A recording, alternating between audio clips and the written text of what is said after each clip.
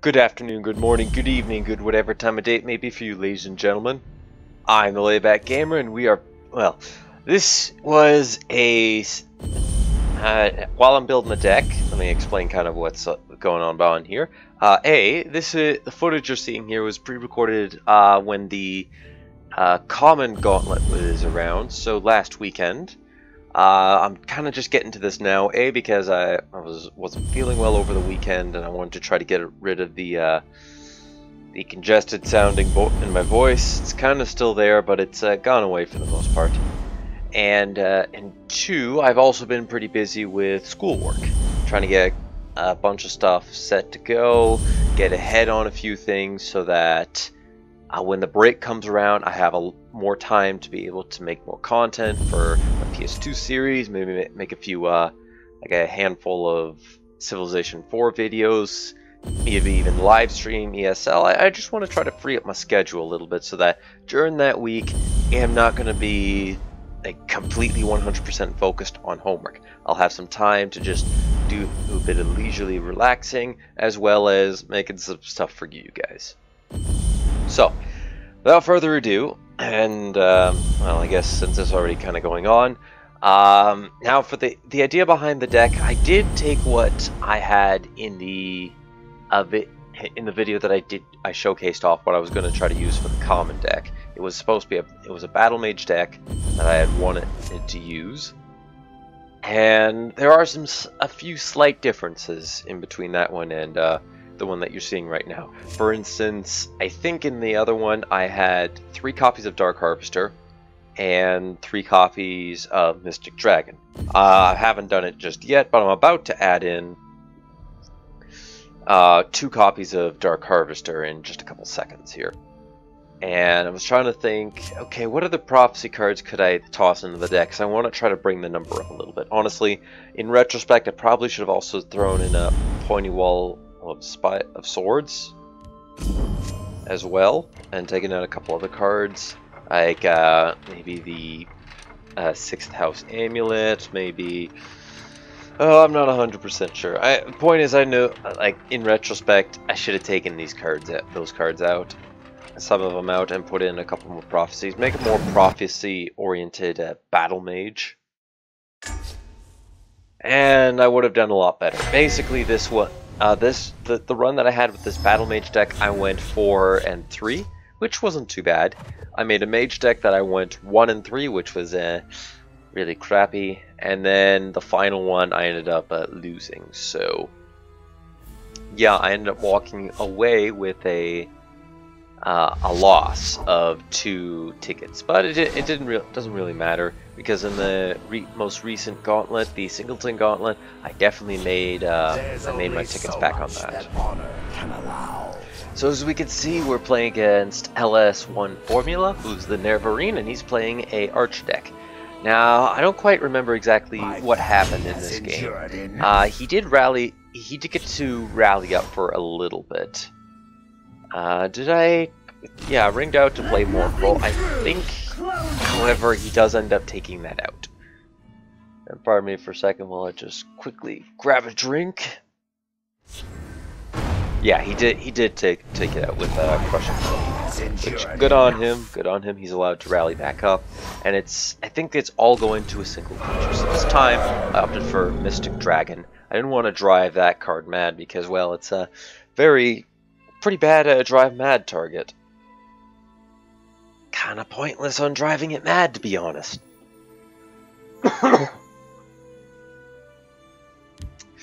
What did he do next? Oh yeah, he tried to do that. Oh, this is where I used Drive Mad. I was very happy that I held on to it, because then I could use Drive Mad on that. And then take his card out. Lethal works, thankfully, on your opponent's turns, which is great. Something I wish Drain did, but oh well. And he finished off my guy, which was kind of crappy. And he got at the card he was looking for. So I knew that I kind of have to play a little more defensively. I can at least get ready to kill off the Nimble Ally. Does he end up trading? I don't remember if he ended up trading. I think he did, and I was able to get a Stormcloak Vanguard and then Stormcloak Battalion afterwards. Okay. 99% sure that's what he did. See if you can outrun me. I doubt. It's been fun, but this is where our little game ends. Yeah, that was definitely a surprise move there. And now we see what he's been rallying up the whole time. Pretty strong card. Really good play on him. And here I kind of struggle with where I wanted to put the battalion. So on one hand, I could put in the left and ring it out and put 6th Health Amulet on it. On the other, which is what you see I end up doing here, I went for the smart play and decided, you know what, I can kill this creature in the right. No need to worry, and I have a possibility to keep mine alive. See, I did get Dark Harvester. I played him in there. That was a bit of a misstep on my part, I think, as well. I already had the battalion lined up to kill it. However, he ends up going through my own guy. No big deal at the end of the day. It turns out he did have Felton in hand, so it's not looking good. However, I still have a few cards to play in that Crushing Blow and the plate that I just picked up. So at this point, yeah, okay, I thought so. I thought I had struggled to decide, okay, do I want to play the 6th Health Amulet? Do I not want to? Because regardless, Cliff Hunter could take out the Twin Lamps Council, regardless on which play I did. But I think I decided to do that just in case he did have a Archer's Gambit. I'd at least get to keep my creature alive. Or at the very least, he would have to trade to pop the ward and then Archer's Gambit to, oh no wait, he couldn't have Archer's Gambit. That was a bit of a silly thought of mine.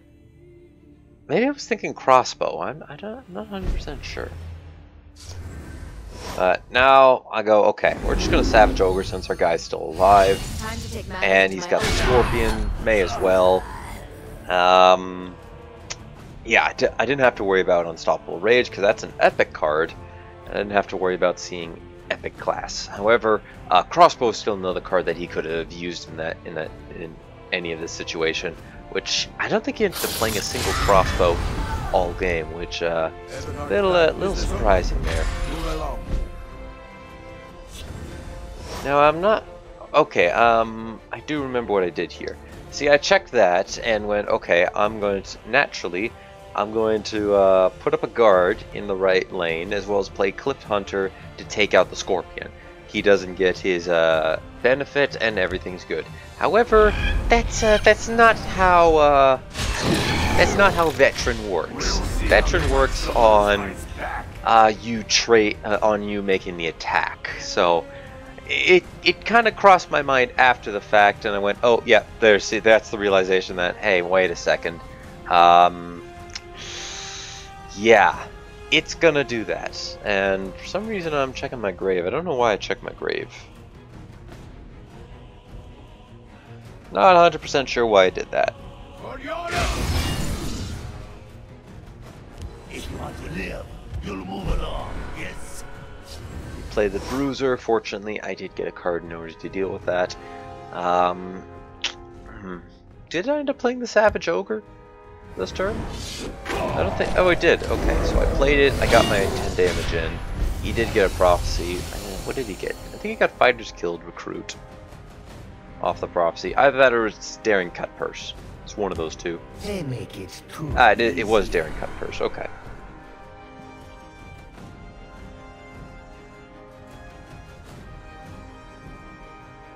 So that was a pretty fortunate break on my part. I'm not sure why I didn't end the turn. I think I got pretty sure at this point I got called away to go do something. And I went, okay. Well, actually, in retrospect, at the time, I thought, okay, you know what? I'm just going to edit this out. Clearly, when I put together this video, I didn't. Well, I first made the little individual chunks that I wanted. Took the 3 games and edited them down. Took them away from the full video. And well, I clearly forgot to take out this one here. So yes, I am letting the turn meter drain. I did go away to I think somebody had called me and they wanted me to do something. I don't remember what it was at the time.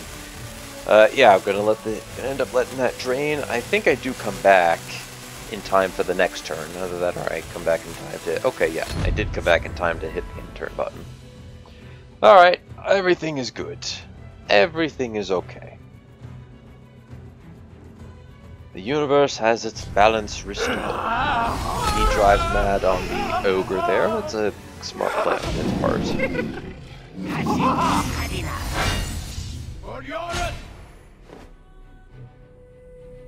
And I get Shambles, which is a really good card for me to get, because now I can control the board. He did get another Twin Lamps Council, which, by the way, pretty good card for this kind of format. I got one of my Trespassers, which was that was a nice feeling.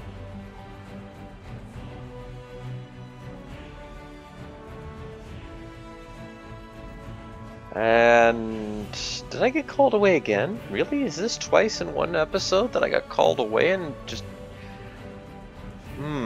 Shame on me. Shame on me. I do know I end up pulling off the win this game. And I think what I end up doing when I get back is I play Icy Shambles and take out the Windhelm Guard. I use the Ogre to trade into the Daring Cut Purse. Or maybe I might have been trying to decide what I wanted to do there. I might have been. And, yep. Midnight Trespasser. I eat the Recruit. Trade there. Yes, good. Good, mate. Good pass, mate. Good job. Good job. Good thinking. I wanted to avoid that lethal at all cost. I'm pretty sure it went through me at the time, and it still hasn't clearly at this point, that he can't play Archer's Gambit, so he can't move his creature over, pick off one of mine, and then trade into the Ogre. He can't do that. Now, see, that was a mistake on his part. He shouldn't have gone face right there. I mean, yeah, he does need to eventually whittle me away, but you want to make sure you can at least see what you can do about any prophecies, because I've clearly shown that I've played some prophecies. So I decided to get trade in the battalion so I could get my own battalion going. Pushing in for the kill. I've got lethal now in the field. There's not much he can do unless he has crossbow or another Fell the Mighty. There are limits to good manners.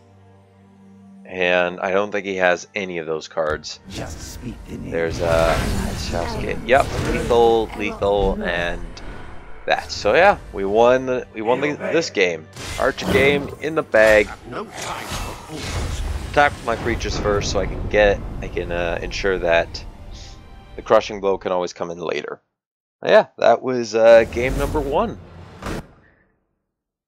And now we queue into game number 2. Not the greatest transition, I'll give it that. I've still got to work on that. But this time we went up against a spell sword, and I don't remember what he could do, but I did know that he had 2 different removal options, and that's cast and I don't think he had cast into time. He definitely had javelin.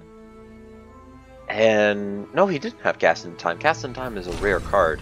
The other one that I think he could have, and it was kind of in my mindset when I was playing around this, was I think he might have. It's the 4-cost willpower card that you select a creature, and at the start of your turn, it dies, and you get a completed contract for it. Let nothing through. That was a card that I was thinking that he might be running just to try to get, an extra removal card. I mean, I probably would have if I was him.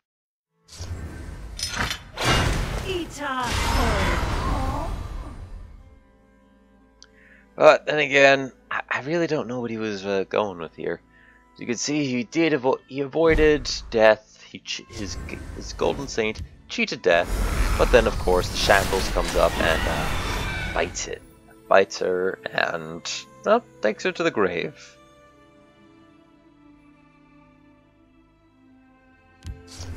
Hold the line. Your orders. So these common games weren't really that action-packed. By the way, that Moonmoth Castellan, we're going to see that quite a bit. And that was another thing that I learned from this, because when I was going through, I thought, you know, that's a pretty good way to try to generate some cards. But I noticed, but we'll see in a few minutes that the devs, they thought about this. They were smart.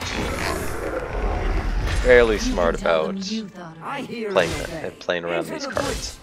And what they did is whenever you whenever you get a random effect, and we might even see this on my own end, but whenever you play something that gives you a random creature, you end up, it doesn't give you a random any creature. The randomness also keeps to the theme of these gauntlets. So for instance, this one's common. He actually only has two common rarity guards in his hand.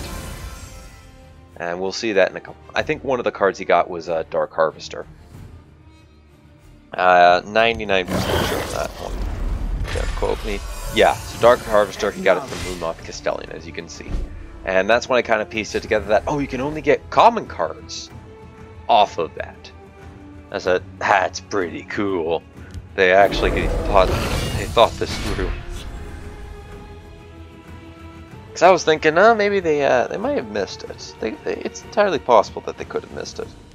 I'll let nothing get by. Hold your positions.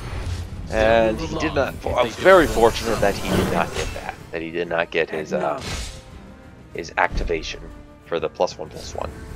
And at this point, it's like, okay, if I can hold off this board, I should be able to win the game. Because he's essentially just played all of his hand right now, and I kind of need to hold on. I can do that, which is very fortunate.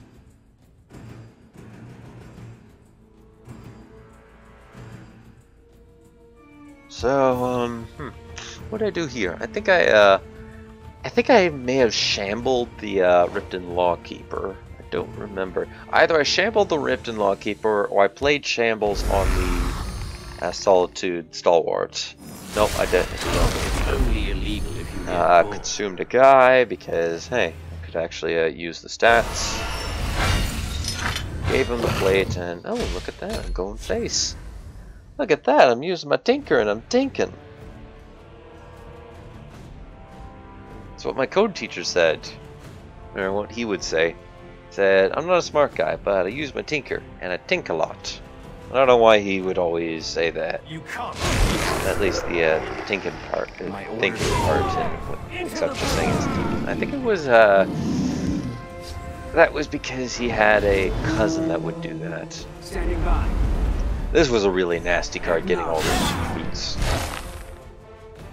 I was like, ooh, that kind of sucks. And I think he still has one of his guards left. But I knew at this point, I gotta keep going with this. We have to just go for it, because if he continues to get a card like that, and these heavy removals, I'm going through the. I'm thinking, I thought he played 3 at one point, so hey, he didn't, which was. I may have lost it if he did play 3.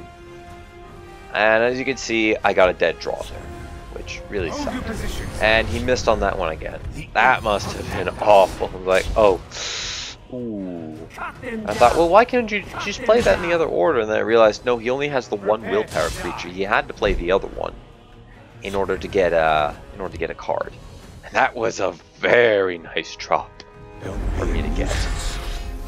And I think I drove the Resolute Ally match, and that was so that he couldn't just trade a recruit in and then kill off the Piranha's Lawsman. And I was figuring, okay, he's down 2 javelins, and he doesn't look like he would play a card that rewards you a contract and kills one of your opponent's creatures. And I checked that one, and yes, indeed, he did get that one from Moonmoth Castellan. The odds of getting 2 of those from the same. Something strikes me that it possibly shouldn't have happened. At any rate, now I've decided to buff up my character here, go through the Piranha's Lawsman, go through the guard, and just continue to try to go off. He summoned more recruits though, which was getting kind of annoying.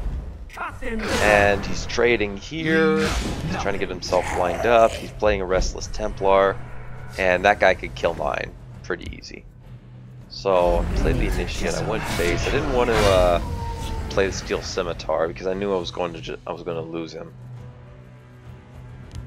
So there's no point. He got the silence. Oh wait, he didn't actually end up trading, but he did do that. So he could go face, and it's kind of looking pretty desperate for me at the moment. It's not looking good. I'm gonna give it that. It's really not looking good. He's got more than enough damage to kill me, and I can't simply just go remove his guy with that.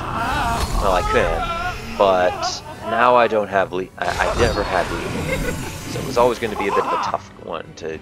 It was going to be hard to come back. However, I did have. Guess I'll kill you. Did have items in my hand, and in retrospect, I really should have put the Oriental Sword on the werewolf there. And yeah, that's me thinking I really should have done that. I should have done that, get the breakthrough damage, and try to do something. But he ends up trading with my creatures, which is really good. And another Restless Templar, and this is it. Okay, this is the turn, this is make or break, and I got Lightning Bolt. Classic Lightning Bolt move, and as soon as I played that, I realized I should not have done that at all. Should not have used that Lightning Bolt there. What I should have done was I should have held it in my hand, go, okay, whoops, it kind of got me there. And yeah, see, I'm checking through, seeing what cards he's played. He's used 2 javelins, so the odds of him getting a javelin off of one of the prophecy cards, while he does have 2 shots to get it, it's not looking good. And I do have a breakthrough character, so the other thing was I knew he didn't hit those 2 Dark Harvesters that he played, they weren't his. So if he did pack those into the deck, which I don't know if he did. If he had them in the deck, then that was another issue, because I was dead. Okay? If he got that, I was dead. If he got a javelin, I was dead. If he got just about any card, I was dead. Fortunately, Crushing Blows in my hand, just in case he got a low guard, but that didn't even matter. Just won the game at the end of the day. And now on to the 3rd and final game. Ooh, that one was a lot smoother. I liked that one a bit better. As you can see, I changed up the classes. So this was one of the other ones. I didn't want to do all Battle Mage games, so here's just a classic mage. Now, what we got here is we're playing against a willpower guy. At this point, I wasn't really too happy with my luck. It was kind of really putting a drain. I was seeing a lot of like borderline, really annoying decks. Like we're talking like a lot of you put together a bunch of common cards, and it ended up feeling like they got a meta start. That's how ridiculous it felt, and I don't know. I wasn't landing any of my prophecy. I was barely landing any prophecies. I was getting really bad draws, so I wasn't having a good mood. I wasn't in a good mood by this point, and I think this was the I was at 2 losses at this point, and a 3rd one meant that I was losing my entry fee. Like essentially, I wasn't getting my entry fee back, which I really wanted. I didn't care that, I did care, but it would have stung a bit more if I didn't get my entry fee back. And this round I did. The other one I didn't. So I think I got called away again, so I had to quickly run upstairs. Either that or I was debating on if I was going to play Call of Valor. I think I ended up playing Call of Valor in the end. One thing I wanted to just point out here is our opponent, Iron Breath the Heretic, he is running only willpower. Now, I don't necessarily agree with that. I think it would be a really cool format if we went with a mono-color deck only. So you can only pick one color and you roll with it. And that includes neutral. If you pick neutral, that's your only color you can pick. I think that would be a really cool idea for a gauntlet, because it would actually kind of force you to go aggro, but like each of the different classes have their own way that they can do that. Strength, obviously, heavy on the aggression. Willpower, they can use a lot of cheap actions and some cheaper cards with ward to be able to hold on. Spell sword can ramp their way up into a late game. Willpower, again, just a pretty good at controlling, playing a bit more of a token style, and I'll let nothing get by. excuse me. Agility, they have all of the goblins that they can rely upon, and goblins obviously have some pretty decent tribal strength among them, or at least some of them have a little bit of a tribal theme going there, and some of them just are good with other agility creatures. And then of course you have neutral and the Dwemer cards, which I think would probably might outbe the in the format of that of only a single color, including neutral. It would definitely be a shining star, like They'll move along something that not many people would think about. So he's laying on the pressure at this point. I'm kind of feeling it a little bit. Like, okay, he's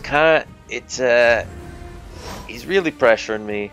I need to get some value going. So I play the 6th House Amulet on the dragon. I trade into the Stalwart, and I play the Castellan to protect the dragon.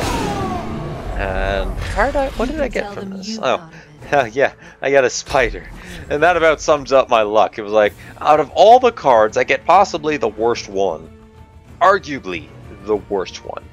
Even if I got Black Reach Rebuilder, it at least gives me health. It would at least have given me some health, but no, I got the spider, which it was a little aggravating. Like, it was like, of course I would get this. It makes perfect sense. Of course I would get the one guard in this entire game. That sucks.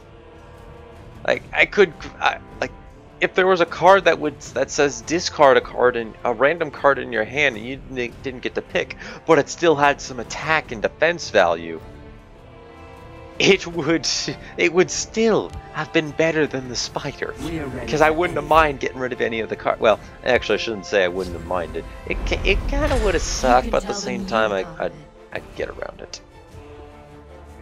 So he plays Castellan. I believe he actually I vaguely remember, I think at some point, one of my opponents playing Castellan ended up getting They ended up grabbing a Senge Tiger. So the willpower guard, and that's probably one of the best guards you can get. Now that I think about best common guard that you could get, Dark Harvester is another arguable contender because you gain the health off of him. Knight of the Hour kind of is a tiny bit of a mix of both worlds. That I wasn't expecting at all. I wasn't expecting him to play Sanctuary Raids. I didn't even know Sanctuary Raid was a common. I thought it was a rare card. As you can see, got the Mystic Dragon. And looking at going, alright, well, I kind of lost nothing in that, and now I'm going to give my creature ward to make sure that it doesn't take any damage. It looks like we're back to where we started at. And I said, you know what? It's a guard. We may as well play it. Let's protect our guy. I don't have to worry about Immolating Blast. Don't have to worry about Dawn's Wrath. Don't have to worry about basically 90% of the really nasty cards that could come out of Willpower. Plays Warclaw Mercenary because they Warclaws and they pay all the time, every time. And drops with effect Pilgrim for some nice drain, or at least a nice attempted drain. Spoiler, it doesn't work out for him. The Oriole do not waste time, and Shining Saint, he's just loading up the field a little bit. He's going, okay, so just in case he could get rid of my guy, he could get rid of my Pilgrim, he probably can't get rid of... I don't know why he said that was nice. Anyways, very easy trade there. Went base. just to think around, like, okay, let's just hold off on the let's see what he gets from a prophecy. Speak, citizen. He gets Saint. I think I decided to crushing blow Saint. Yeah, I did. And then the other Call of Valor, and I'm pretty sure at this point I've more than won the game. I don't know if he was playing Call of Valor. If Iron Breath didn't, that was definitely a mistake. It was definitely a pretty grievous mistake. He should have been playing Call of Valor. That's a great way for our willpower to get some creatures over time, especially since it just gets you more and more as time goes on. Poet God's wisdom. He's still really trying, but I don't think he had a javelin. The blood of Cold Harbor. Oh, he did have that though, and that, well, in a normal circumstance that would save him. Spirit Knife kind of puts a damper into that plan. And I think I also got another card that would have allowed me to kill it as well.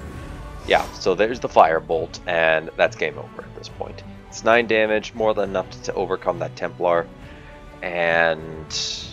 or Legionnaire. Don't know if it's called Templar or Legionnaire. I don't know why I'm not killing him right now, but anyways, that's basically how this goes. Spirit Knife, Firebolt, face, face, face, face. Thank you everybody for watching. Leave a like if you enjoyed. Hit the subscribe button if you really enjoyed. Don't forget to share this video or any of my other videos with anybody you think will enjoy my content. Stay tuned for the Singleton Gauntlet. Should be coming up soon. And as we see him say, this was a worthy contest. Outflank, yeah, not quite. Thank you for watching. Till next time.